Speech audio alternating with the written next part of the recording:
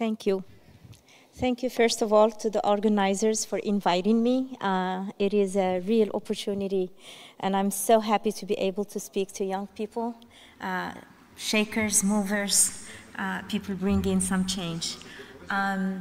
So this presentation is a little bit about the region where I work, but I want to really speak to you today about my big love for fog, which is a strange situation to be in love with the fog, but that's just the way it is.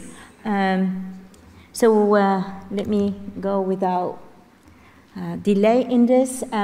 So the situation in south of Morocco, just like in a lot of regions of other parts of the world, there is the issue of desertification, increasing desertification with the change of climate patterns and the lack of rain. And when you have a population that lives and thrives on the use of rainwater for their livelihood, then you have serious social issues that come as a side product from then migration and from poverty. And these are Amazigh, what used to be called in the literature in anthropology, the Berber communities, which today we prefer an emic description, that is, the people describe the word, their identity with their own word, which is the Amazigh communities. The Amazigh communities, once they migrate to cities where there is Arabic domination, there is a loss of language.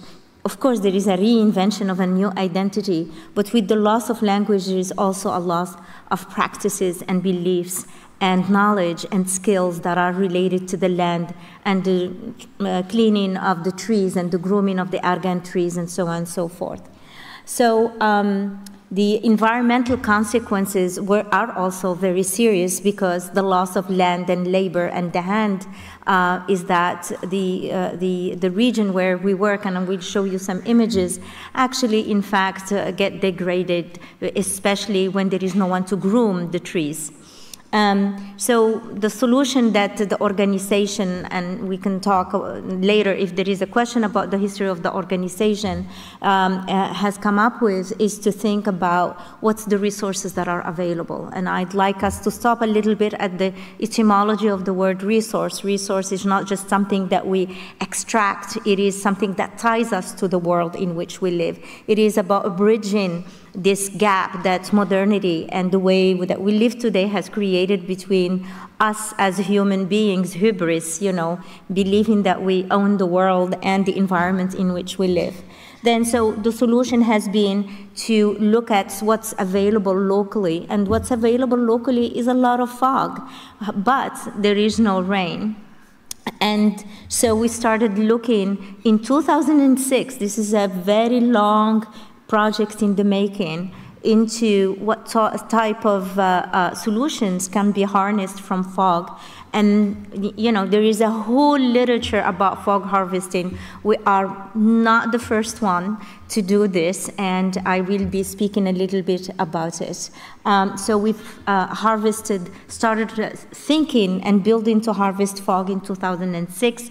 A lot of studies, a lot of evaluation, cost-benefit analysis, funding, the reaction of the communities not liking fog, to building the fog project that then has become today what it is today. And now there is always this idea of the expansion.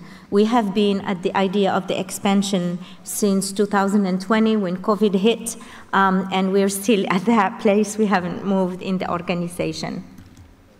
So this is where I work. I am not from this region, but I have married in this region, and I have adopted my family, my husband's family and his ways, which is very interesting from somebody who grew up in a very urban area to become a rural-based person.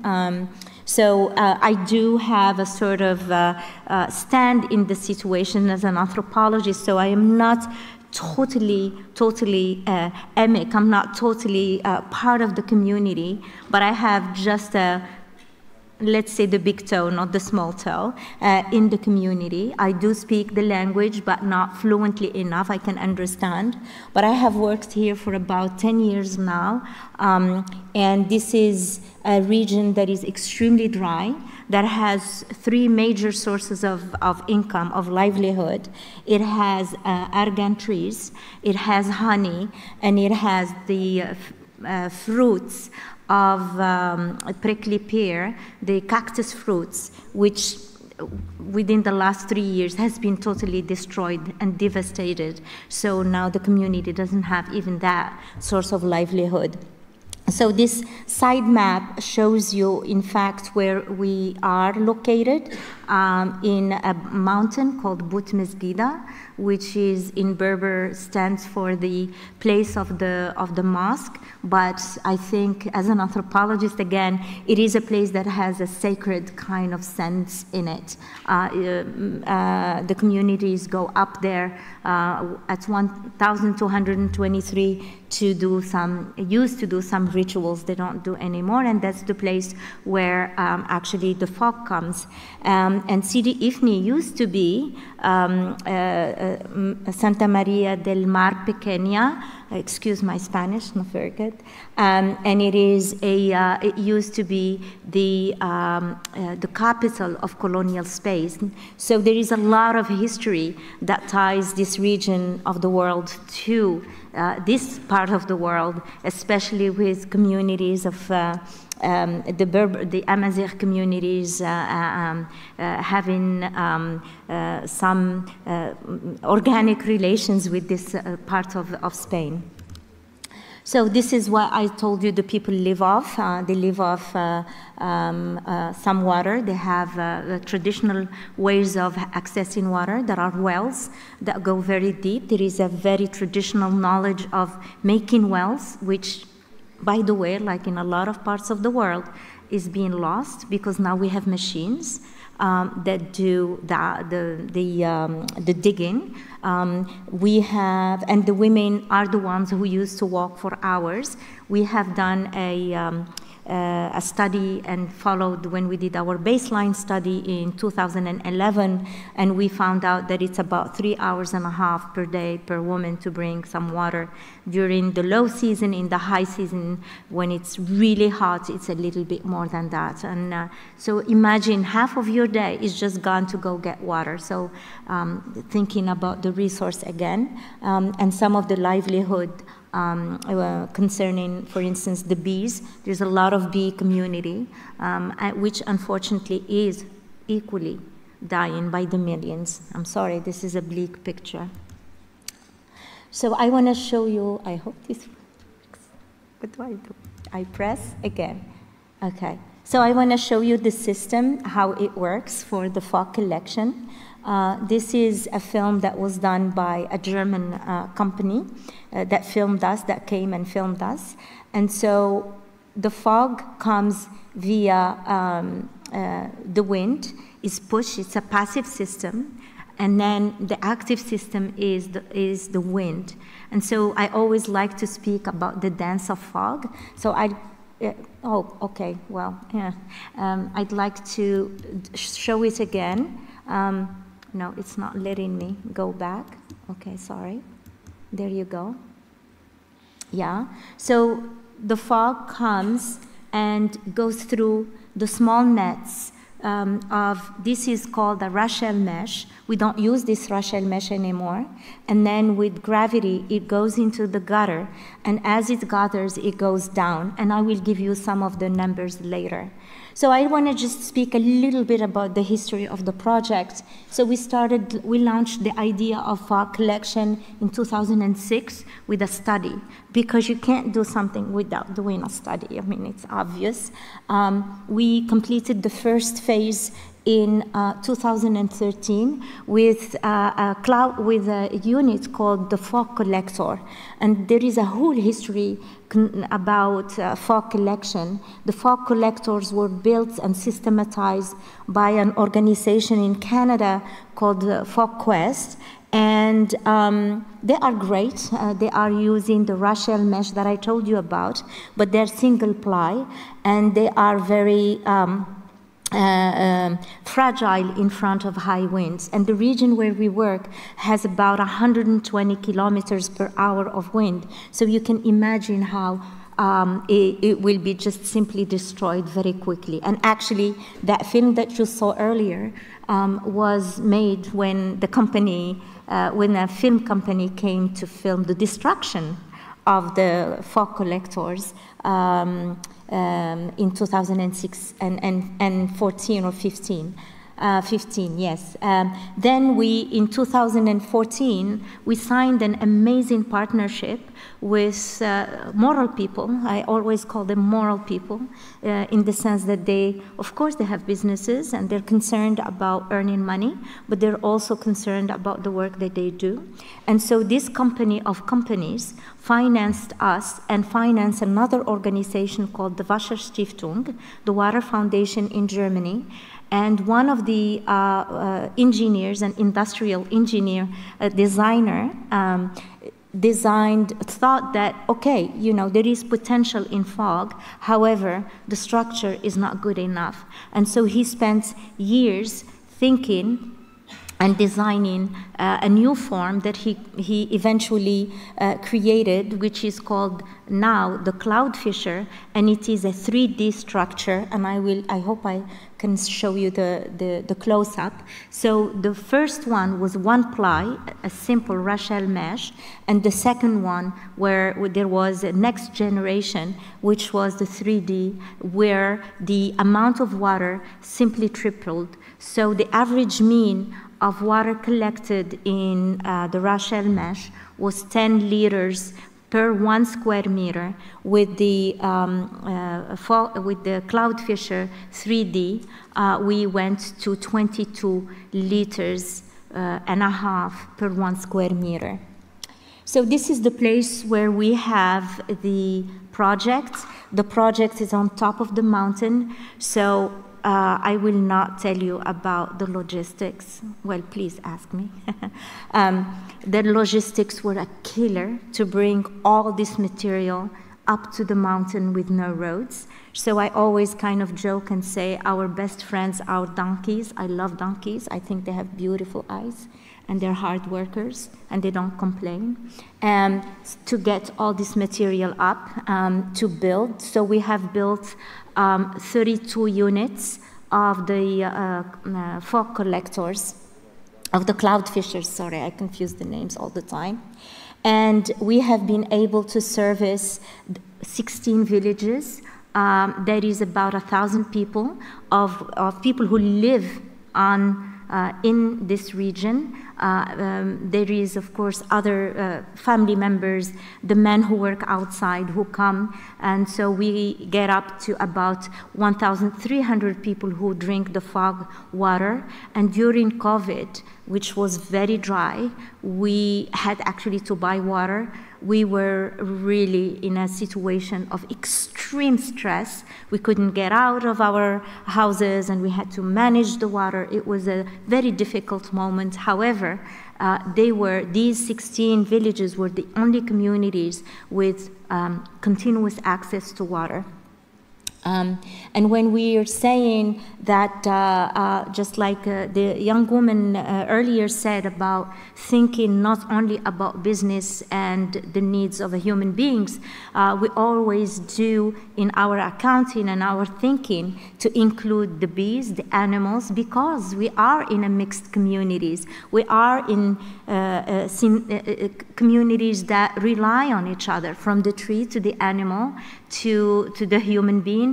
And this is a very, very circular economy, but that's a synthetic word, I think, but it is an ingrained and continuous symbiotic way of living.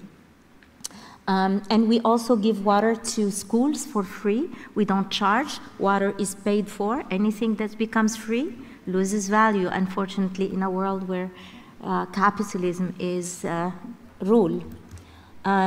So I want to speak about some of the history of fog collection. I think that fog really fascinates, really seriously fascinates, because it has this aesthetic dimension that's kind of appeals to people, and then it's a lot of sensationalization. You know, wow, everywhere I go, there's always this question, how do you do that? You drink fog, that's impossible, how do you do that? So, you know, we don't think about the whole history of mankind, and about the adaptation to the natural resources and how people have lived.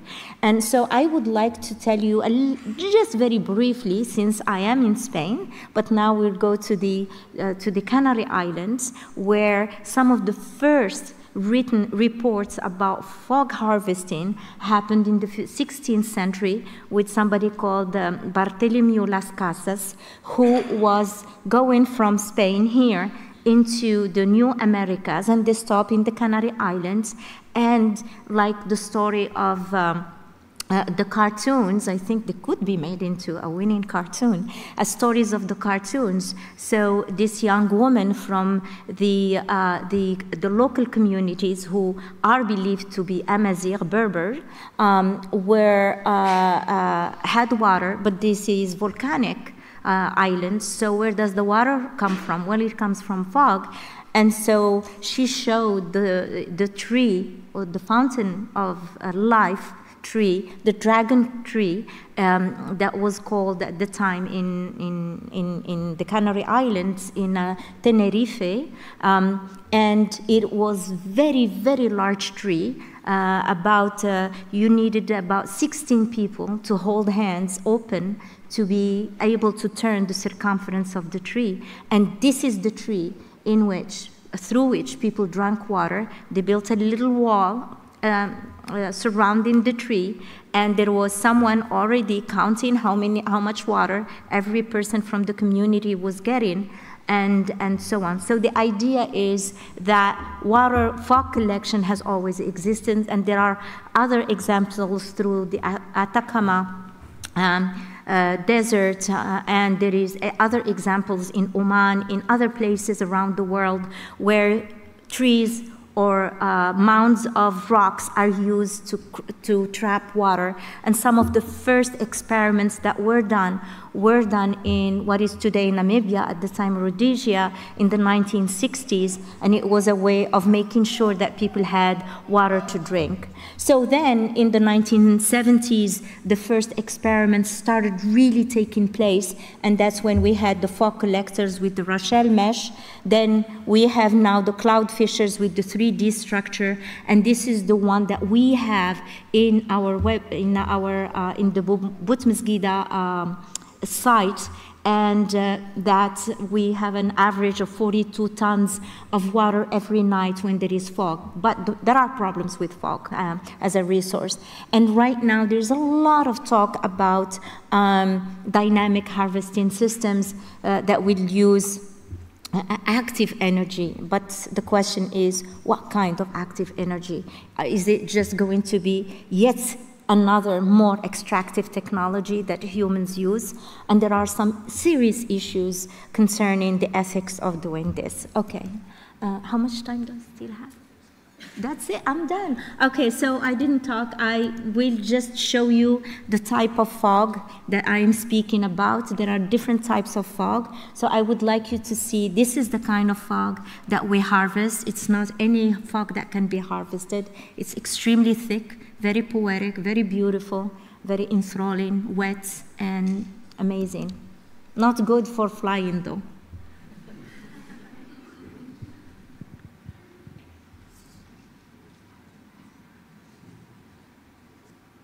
This is on top of the mountain.